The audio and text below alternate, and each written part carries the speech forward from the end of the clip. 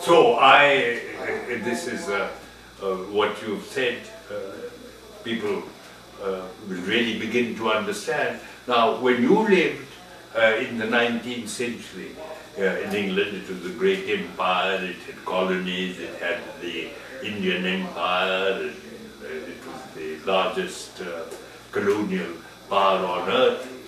And when you lived at that time, you, Mr. Scrooge, were what you were earlier saying, an elitist yourself. You were rich and had all the advantages of being rich. And then later, when the conversion came, you became rich in heart, intellectually, but you remained an elitist. Now, in terms of the human aspects of this, because that is, everything comes down to that, the Buddha has said over and over again, and this is very important right now, that what destroys us right from the beginning, and therefore get rid of it, is the superego. The superego. What also destroys us is hubris, greed. Now these are the things that he says you must start every single individual getting rid of. So I think that in the context of what is happening, this has to be done, otherwise it will just be the same thing in a different cyclical manner, where millions will suffer and a few elitists here, there or everywhere will...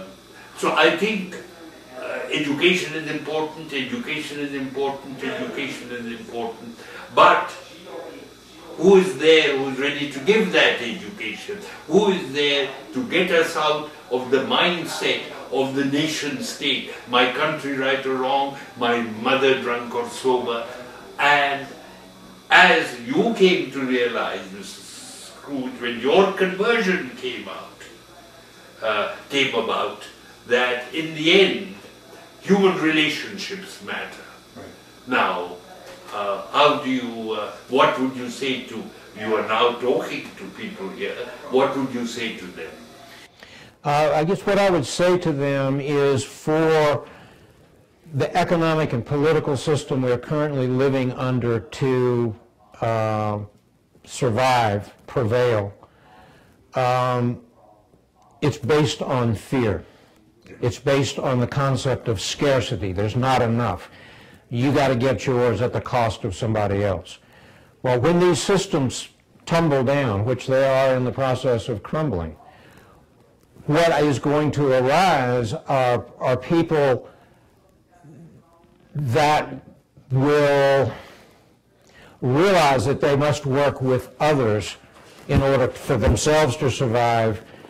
And I think what we will see, and again this gets back to a local economy, when neighbors are dealing with neighbors, that all of a sudden we will realize that fear is unnecessary.